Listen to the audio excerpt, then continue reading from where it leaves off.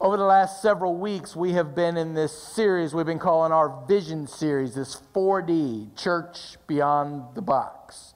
And we've been asking ourselves, what would it look like if we really got serious about following Jesus in 2015? And we've anchored our vision for this year in Ephesians chapter 3. And Ephesians chapter 3 is Paul's prayer for the church, and it's Paul's prayer for us, that his deepest prayer for us is that we be able to understand the four-dimensional love of God. How God's love is wide and long and high and deep. And if God's love is in four dimensions, then God's love is going to move us in four dimensions. And so we've been, over the last several weeks, we've been talking about these four dimensions of God's love. And what does this mean for our church? If you've missed any of these messages, we have them online on our website, shilohumc.com, our Facebook page. You can check them out. A couple of weeks ago, we talked about what it means to move wider. And we talked about evangelism and outreach and how the disciple Andrew was really our model of what it means to invite and to reach out to others, to think beyond the box, to ask the question, who's not here and why? And then say, God, give me the courage to do something about it. Last week we talked about what it means to move longer and build a legacy that lives beyond myself, that matters beyond where it matters just to me. And so we talked about how to break generational curses, and we talked about how instead to be a church that gives generational blessings to all those around us. Today, we're talking about moving higher. And for me, higher is that worship and hospitality dimension. Now, I want to be clear, because I'm going to use the words worship and hospitality a lot, that when I talk about worship and hospitality, I'm not just talking about showing up to church. And I'm not just talking about free coffee in the gathering space. I'm talking about a deeper principle. I want to challenge us to think deeper about worship and our role in worship and where does worship really take place? And our role in hospitality. And what does that mean? Is it more than just passing out a bulletin? Or is it something deeper than that? In order to do that, I want to tell you a bit of a story. This is a true story that happened to my family and I about 18 years ago. I was 25 years old. I had just gotten my first job as a full-time youth pastor. So it was my first full-time church job. And it was in a United Methodist church. I'm not going to tell you which one. But it was in a United Methodist church. And so I was really excited about it because this was where I felt God was calling me. God had been preparing me for this place. And so we'd been through the interview process, gotten the job. And so this was our very first week at church, at this church. And so the pastor said, sit up close to the front because during the sermon, I want to introduce you to the congregation. And so we did just that. We came into church about 15 minutes early because I'm neurotic that way and I have to be everywhere early. Any early people here? You know? Oh, yeah. So I'm married to one who's not. So we got there early, and we were like the only ones in worship. You ever get here and you think, wow, pastor talked about something they said during the announcements. I didn't hear that. It's because you weren't here. Get here on time next week, and you'll learn that. So anyway, we came in and we sat down in the third row on the left side of the congregation and sat down. They had pews, and so we sat there, and I sat right next to the end. And as we were sitting there, people began to come in, and people were talking, and music was playing, and all that kind of stuff. And this guy came up, and he stood right next to me at my pew and just stared at me. I just assumed maybe he wanted to introduce himself. So I reached my hand out to introduce myself, and I reached my hand out to shake his hand, and he didn't shake my hand. Instead, he looked at me and he said, "You're sitting in my seat."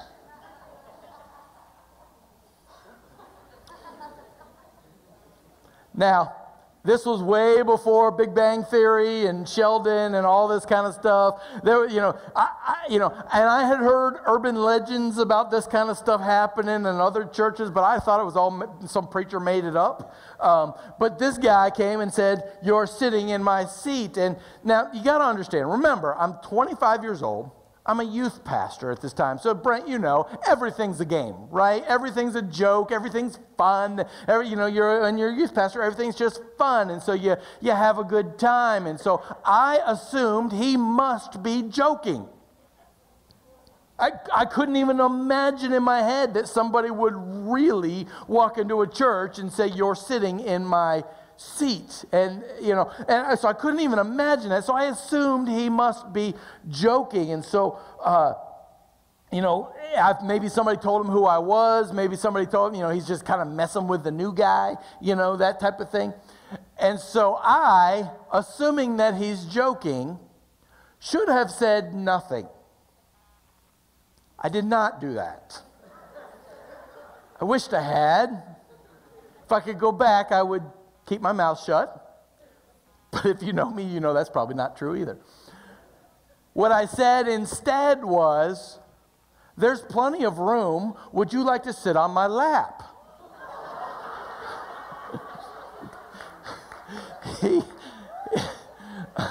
And remember, I thought he was joking.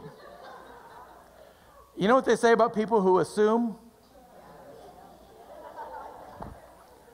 So, he was not joking. He did not think I was funny, and he just stood there and stared at me like he wanted my head to explode. Just trying to blow my head up. After about 30 of the world's most awkward seconds, I eventually turned to my family and go, "Oh, this guy's for real. Hey, So we slid down. We just slid down in the row. So now instead of sitting next to the aisle, I'm kind of sitting in the middle of the row, and everybody else has slid down. And I'd like to tell you that's the end of the story. That's where it ended, and I'm just this guy full of grace, never brought it up again, and it never became an issue. How many of you know me better than that? Right? Okay, so about 30 minutes into worship, the pastor gets up to preach, and he begins introducing me, and he says, "Dave, why don't you stand up?" And so I stand up, and I'm thinking, "Oh, this guy's going to feel really bad," because now he didn't realize who I was. He didn't realize that I'm one of the pastors of this church now, and now he's going to feel really bad, and I wanted that. I wanted that. And so I stood up, and I kind of looked at him, and it was like it didn't even faze him. I wanted him to go, but he didn't. He just sat there, like it was no big deal. And so I was like, huh. So then the pastor says, "Dave, why don't you come up here and say a few words?" Now, I had two options at this time. I could slide out the row in front of my family, so I scooted out right in front of him. I'm like, excuse me, pardon me, excuse me. I slid out right in front of him, and I go up there, and I just tell the congregation just how blessed my family and I are to be part of such a welcoming congregation. And how thankful we are to be a part of a church that places such a high priority on ministry and mission and hospitality, and just looking so forward to serving with this congregation. And so I go back and I scoot back in front of him again and sit down. Now, I'm a jerk, aren't I? Now, honestly, I don't believe that throughout that entire little altercation, I was fried about the whole thing. My whole worship experience, the rest of that day, gone. I gave him the power to ruin all of that. But I don't think it ever dawned on him that anything inappropriate may have just happened. I don't think it ever clicked in his head that there's another way to speak to somebody who's a first-time visitor to your church. I don't think it ever engaged in his psyche that might not be, that this is my seat, might not be the best attitude with which to step into worship. Worship, I believe, is the single most important thing we will ever do, we'll ever figure out. And it goes hand in hand with hospitality. Jesus was asked one time in Luke chapter 10, what's the most important thing? Jesus, boil it all down, give me one-liner. What's the most important thing? Remember what Jesus said? Love God with all your heart, with all your soul, with all your mind, and with all your strength. Worship. But then he couldn't stop there. He said, but you can't stop there because worship has this hand-in-hand relationship with hospitality. And so he went on to say, and love your neighbor as yourself. So I don't know where you are in worship, but I want to encourage you to tune in real tight today, because this was a message that was really important to Jesus. And so it's probably something that ought to be pretty important to us as well. I want to encourage you to grab a Bible and turn to the book of Psalms. Psalms chapter 100. Psalms is right in the middle of your Bible. You can't miss it. Just open it up right to the middle. You should be pretty close. Psalm 100. And the book of Psalms is a fascinating book. I love this book because it's the best worship book you'll ever read. As a matter of fact, on your message maps and your bulletins, all the readings this week are from the book of Psalms, because I wanted you to engage this book in a powerful way. But listen to what Psalm 100 says. It says, shout for the joy to the Lord, all the earth. Worship the Lord with gladness. Come before him with joyful songs. Know that the Lord is God. It is he who made us, and we are his. We are his people, the sheep of his pasture. Enter his gates with thanksgiving, and into his courts with praise. Give thanks to him, and praise his name. For the Lord is good, and his love endures forever. His faithfulness continues through all generations.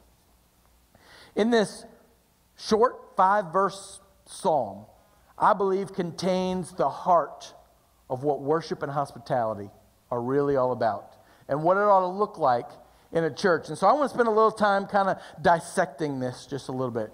So verses 1 and 2 are kind of the how to worship. What should we do? It says, shout for joy to the Lord. Worship the Lord with gladness. Come before him with joyful songs. So what we learn in here is that worship is a participation sport. You know, there ought to be some shouting. There ought to be some joy. There ought to be some gladness that happens in the process of worship. Now, I want you to hear me say, I get that not all of you are going to stand on your pew and on your seats and yell at the top of your lungs. Not all of you are going to be my amen chorus in the middle of the sermon. Now, I get that. That's not who you are. I want to encourage you that worship, we are called to come into worship authentically, connecting with God in a real way, in whatever way that really makes the most sense to us. I just want to challenge us, because my fear is that not all of us walk into worship authentically. I think some of us walk into worship thinking we got to play a role. You know, we're supposed to sing when it's singing time. We're supposed to pray when it's praying time. We're supposed to sit quietly when it's preaching time. And so we play this role, and we never allow the emotional part of what worship is all about to engage us. And it's fascinating to me, because I'll see the same guys who are quiet as church mice on Sunday morning be at Bengal Stadium on Sunday afternoon with their bodies painted, screaming their ever-loving heads out, right? You know, what is that all about? I think one of the reasons we struggle with how to worship is because we've gotten into some role confusion. We're not sure whose role is whose. We're not sure what we are supposed to be doing while we're here, and whose job worship really is anyway. So if you think of worship kind of like a play, you know, and sometimes that's the way we look at it. You know, if worship is like a play, there are really 3 key areas in every play.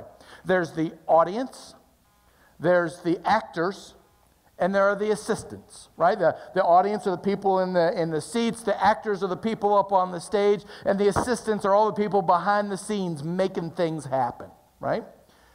And so if you take that analogy to the church, here's how we often look at church.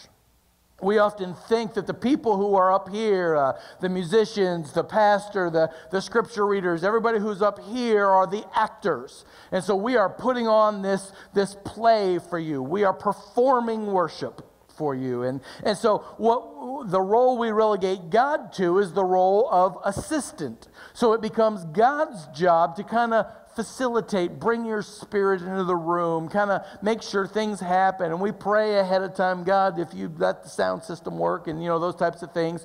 You know, so we ask God to be an assistant in worship. And so what that leaves is that our congregation then become the audience of worship. And when we do that, we become consumers. And here all of a sudden we start hearing things like, well, I didn't like worship today, or that wasn't really my thing, or that sermon didn't really speak to me, or maybe it's time to start looking for a new church, or whatever, because we've gotten this consumer understanding of worship. I want to offer you an alternative. What if we did worship a little differently? What if, rather than the congregation being the audience of worship, what if God was the audience? What if God was the one we worship? What if we read these words in Psalm 100 that say, shout to the, not congregation, shout to the Lord, all things. Worship the Lord with gladness. Come before the Lord with joyful songs. What if God was the audience of worship? And what if the people here on this stage became the assistants? We become the facilitators.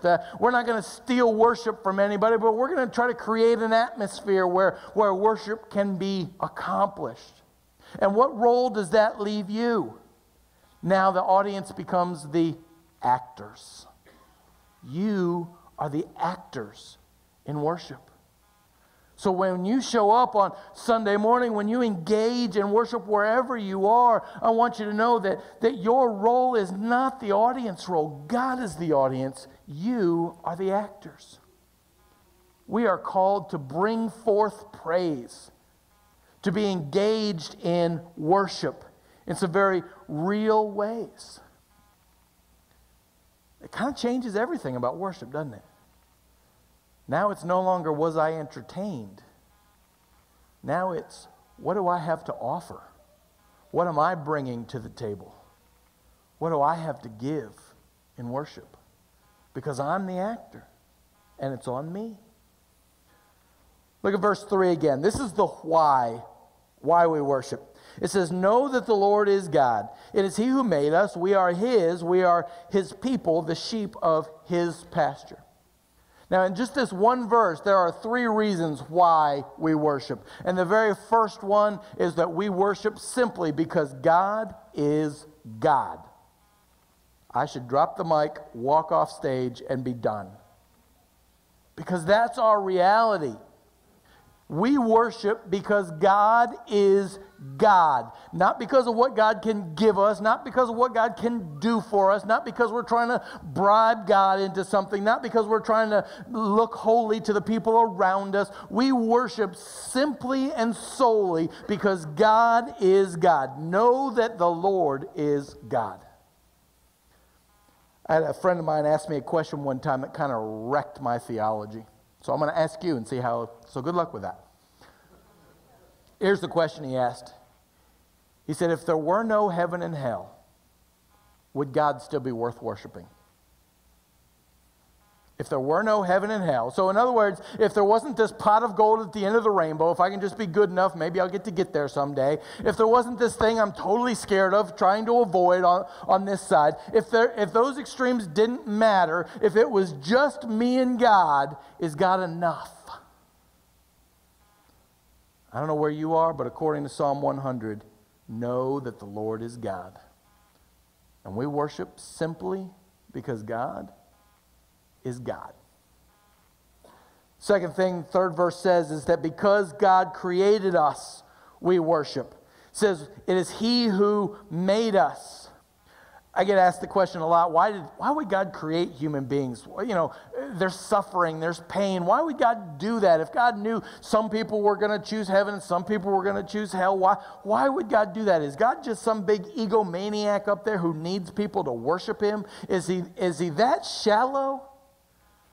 And I don't think that's the case. Where I've landed is, the Bible says God is love. And the most loving thing a being full of love can do is to create others who will share in that love. So you were not created to feed God's ego. You were not created to accomplish something God couldn't do all by Himself. You were created to share in God's love. And because you were created, God is worth worshiping. The third thing it says is that we worship because we belong to God. We are not our own. We were bought with a price. We are His people. We are the sheep of His pasture. God owns all of it. Have you heard of the story of Job? Job in the Bible. It's a great read sometime. It's a tricky read, but it's a really important one. Job is the oldest book in the Old Testament. And the story goes that God and Satan were having a conversation one day. I don't know if they were having afternoon tea or, playing golf. I don't know what they were doing, but God and Satan were together, and God goes, hey, check out my man Job. That guy, he's got it. He gets it right. Man, that guy, he knows how to worship. And Satan goes, well, of course he does. You've given him everything. You've blessed him with family and money and, power and influence. You've given him everything. Why wouldn't he worship you? And God goes, all right, let's see. I give you permission to take all that away. You can't kill him, but take everything. And so the story is the systematic demolishing of everything Job had built over his life. His family, his money, his community, his friends, his health. Until at the end of this story, here is Job sitting on a pile of ashes, scraping boils on his skin with broken pottery. His friends are making fun of him. His wife has said, curse God and die. It is just as bad as it could ever get. And in Job 13, verse 15, it says, though he slay me, yet I will trust in him. Even if God kills me, I'm still going to worship God. You know why? Because it's not about me. Worship is not about my circumstances. It's not about how I feel at the time. I'm not worshiping God because God has blessed me. I'm worshiping God because God is God. And at the end of the day, my circumstances do not dictate who God is. My circumstances, good or bad, do not define the limits of God's love. God is God, and God's love endures forever. And because of that, God is worthy of our worship. Verse 4 talks about the where of worship. It says, enter his gates with thanksgiving and enter his courts with praise and give thanks to him and praise his name. Now, a lot of times we look at worship like this. We come into on Sunday morning and we're like, oh, man, it has been a heck of a week. I'm exhausted. My boss is riding me. My family's going crazy. Things are nuts. I need to get my tank full for the rest of the week, right? Some of you have said that. You know that language. You come in here to get your Holy Spirit high or whatever it is you call it. And the goal is to fill my tank to get me through the rest of the week. The problem is we try to go an entire week on one tank worth of gas. And there just isn't enough. To complicate that matter, there's been some research done recently about people who call themselves regular church attenders. If you would check that box, I regularly attend church. You know what the average amount of time people spend at a church who call themselves regular or church attenders is? 1.7 times a month. So there's been this gradual disconnecting from the church. People are coming less and less and hoping that their spiritual gas tank is going to last longer and longer. And so by the time you get here on Sunday, some of you are pushing the car into the parking lot. You're so empty, you just need to get full again. And when you come in on empty, you got none to share. Right? What if we did this? What if we looked at worship a different way? What if we said this room wasn't the only place I can fill my tank? What if we came to realize that every time I connect with God, I'm connecting in worship? What if we took our message maps? What if we got on Right Now Media? What if we got a devotional book? What if we met with a small group? What if we engage God on a regular daily basis so that every day I'm putting gas in the tank? Every single day I'm putting gas in the tank. And I'm not waiting until Sunday to come. And I'm ready for a crisis that hits. I'm in constant prayer. I'm in communication with God. And so when I walk in here on Sunday, I'm not counting on some musician or some preacher to fill my tank. I'm walking in on full. And when the Holy Spirit pours out, I'm just going to slosh around on everybody around me. Are you feeling me, church? This is what overflowing looks like. This is what abundant life looks like. Stop walking in here on empty. Some of you are empty, and I get that. I'm glad you're here. But you don't have to be. We can fill the tanks that God has given us in some very powerful ways. That's why the verse says, enter his gates with thanksgiving. Notice it doesn't say, walk in all grumpy and cranky and hope that God does something cool for you so you can walk out with thanksgiving.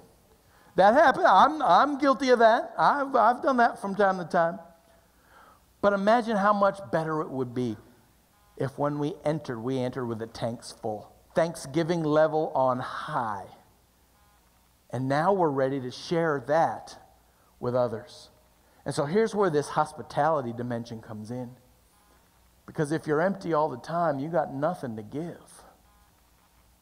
God's called us to fill our tanks so that we have something to give to others. Which brings us to this last verse, verse 5. It says, the Lord is good, and his love endures forever. His faithfulness continues throughout all generations. See, what we're doing here is not just for us. I hope that you go home today and you think, man, God just really blessed me today. But I hope that you don't only say that. I hope that you say, you know what, God used me to bless somebody else. That I'm a part of what God is doing here. That those of us who have been called to be a part of God's family, we call Shiloh Church, now that you're in, you become hosts, right? You're the hosts. You're the ones who are keeping your eyes open for the loner, the one who's sitting by themselves, the one who's lost, the one who's hurting. That every person in this church is a part of the hospitality team. Not just a couple of folks who know how to make coffee. That it becomes all of our jobs because of who God is and because of how we understand worship. We engage God and each other. Love the Lord your God and love your neighbor as yourself. You can't separate those two. Last week I was at a meeting of pastors and we got involved in, I got a ride, my car was in the shop, so I got a ride from a Korean pastor that I know here in this area. And we were talking, and I said, hey, can I get a ride from you? He said, sure, you can be my guest. And so I didn't know really what that meant. I just thought that was something you say. But to him, it meant a lot. To him, it meant that I didn't carry my bags to his car. He put my bags in his car. To him, it meant I didn't get out and scrape the windshield. He wanted to do that. And it was very important to him. He reminded me 3 different times, you're my guest. I'm your host. Imagine how different life would be if all of life, including our church time, was focused on others and not so much on ourselves. The vision flyer that's in your bulletin, there's a lot of ways we intend to engage in worship and hospitality in new and exciting ways here through Shiloh Church. We want to raise the bar on attention to detail and worship because we know the people you will invite will come, and they'll come one time. And we have one small window of opportunity to speak their language, to speak clearly to them. We want to really work on enhancing our communication systems, making sure that we're able to get you the information you need in order to be able to share the gospel and be the host that you're being called to be.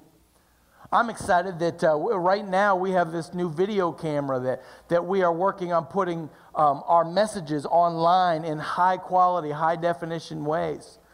So that they can be available to folks online who can't make it here on a regular basis.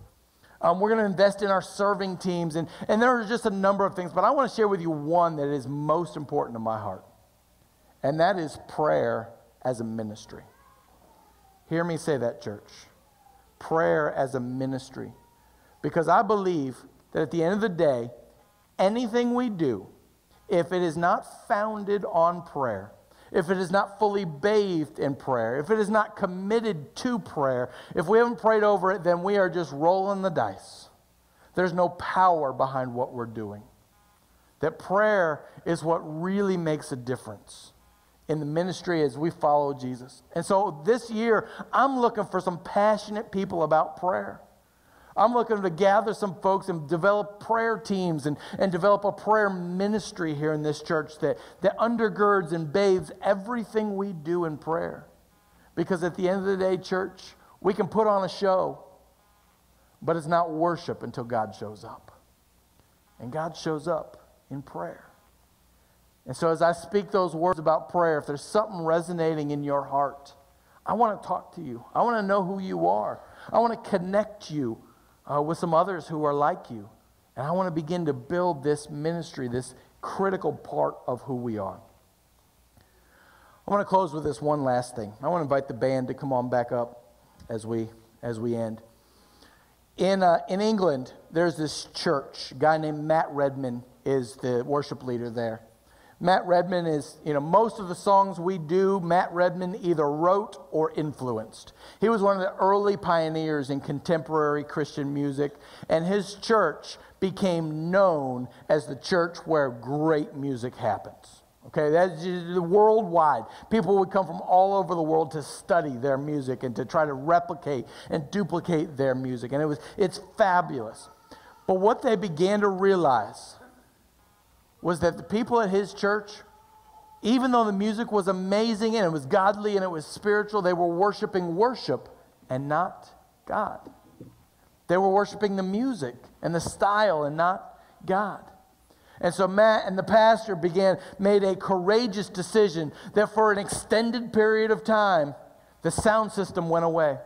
They unplugged everything. No instruments, no guitars, no speakers, nothing. They unplugged it all.